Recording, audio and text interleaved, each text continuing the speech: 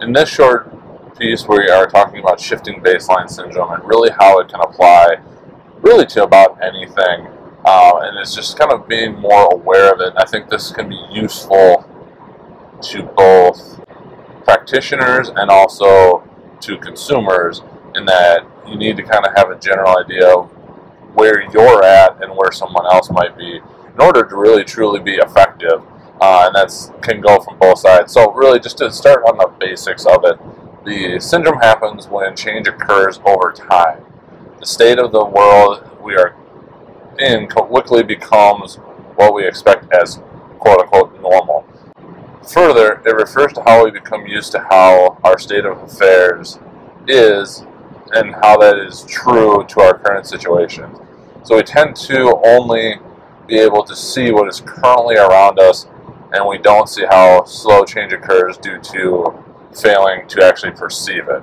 So that was kind of the formal definition of it. And so some of the things that we want to kind of look at is, first we'll start from the practitioner side. And this could again be athletic trainers, physical therapists, chiropractors, strength and conditioning coaches, personal trainers. It could be really fit to anyway, physicians. Your baseline is constantly shifting and hopefully growing. That's something that we think is really important, just for a myriad of reasons of both your own growth, but then in what you're able to do to help other people. That being said, your baseline isn't everybody else's for, again, a lot of different reasons. Could be years of experience. It could be your due diligence in reading the current literature and your ability to have the time and the capacity to do that. Could be where you're located and just who you are around. Sometimes you can just pick up more things by the people that you happen to be around with. So we really need to understand that first off. And this is something that I think is really important for anybody that's got some years of experience and expertise in a field, to remember with younger professionals, things that have become just second nature to people that have been in the field for 10, 15 or more years didn't always used to be that way. And it's easy for us to forget that our baseline has shifted up because we have been in it and we've learned lessons along the way. But those coming out may not have had that opportunity yet, and it's easy to go back and sit there and be like, well, you should have known this. Well, if you really think about it for yourself, did you know that when you were in that position? Where, have you had that experience that would allow you to know that in that situation? And so I think that is something for me I try to remind myself of constantly. That was especially true working with student athletic trainers and young strength and conditioning professionals. Is, each year I would hopefully get a little bit better. I'd pick up some new things. I'd evolve. My baseline would shift to become the new world perspective that I've seen. But the students I worked with kind of reset every year, because the seniors I worked with, we grew together throughout the time I worked with them. They moved on. They're on to their next thing. And the juniors that I then got the following year are really just starting over where the seniors were. And that was something I had to constantly remind myself of. And my goal was to always see if I could help bring that next class along a little bit quicker, because there's something we could do to help them get, so we could grow together a little bit more that year. And I think that's something really important to remember and not try and get overly frustrated with. That goes to just looking at the bigger picture, because again, if you're looking at practitioner-wise, who are you working with? Same thing, your patients. You have no idea where they are coming from or what their baseline is of anything, and that's really important to help establish early on in the process, and can probably save you both a lot of confusion, maybe some angst, if you really understand that. That you got to know what people really are versed in when it comes to their own health and nutrition. Some people just, that has no interest with them. The same thing with injury history. Other people have done their research, Google or otherwise, and really have a solid graph. So you can kind of frame how you're doing that, but you've got to understand where their baseline is and know that yours is very different. Again, things that are very second nature to you and just make intuitive sense aren't everybody else's.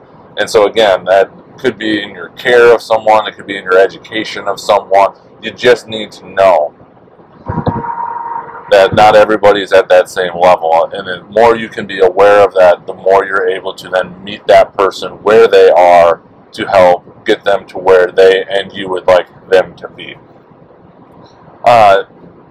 Just because you're growing as a practitioner doesn't necessarily mean everybody else wants to come along at that same rate, and that's okay. That's just the world as we live in and humanity as we know it, and that's all right. And so when you are looking at that and comparing things, like, you have to understand that everything is situational. It all is contextual about the setting that they are in, the patients that they see, or the clients, and to make sure that we're not over analyzing that and making snap judgments when it comes to those things.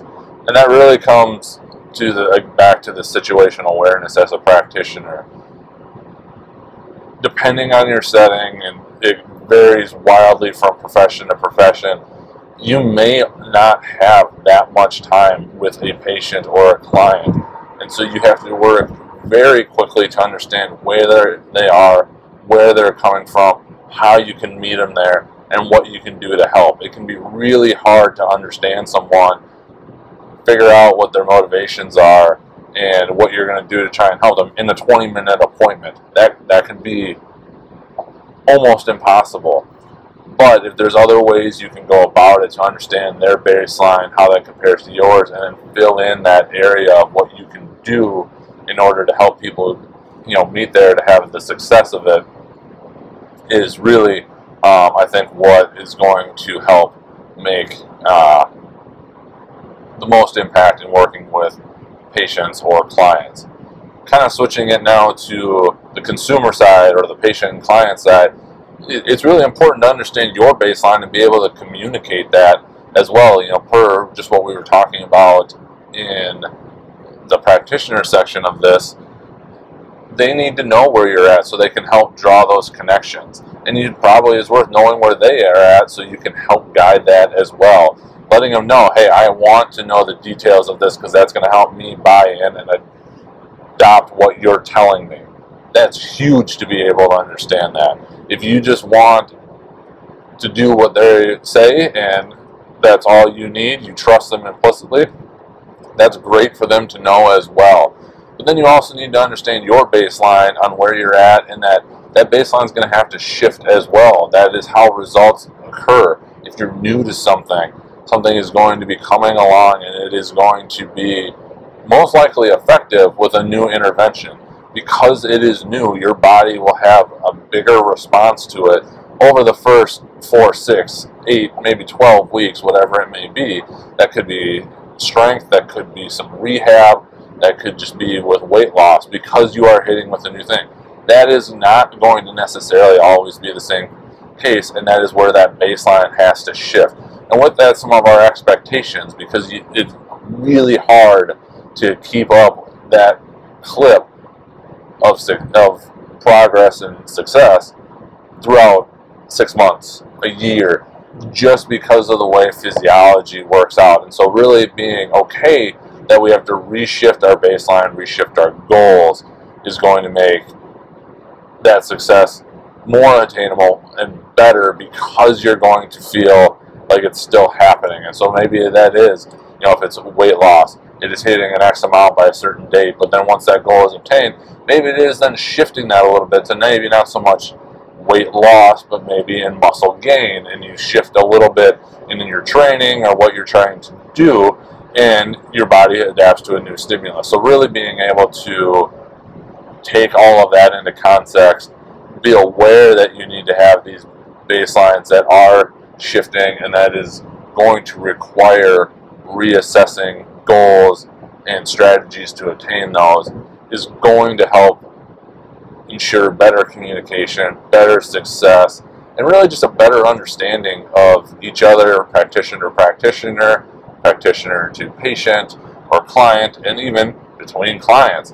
It's all situational and contextual, and we just think it's important to highlight that because that will help drive things forward with motivation and really obtaining what you're trying to do when it comes to achieving your goals, both of that patient and practitioner side. So we hope this was beneficial to you. We'll have more of these coming, and we look forward to talking with you all on the next short of this type of information. Have a great day.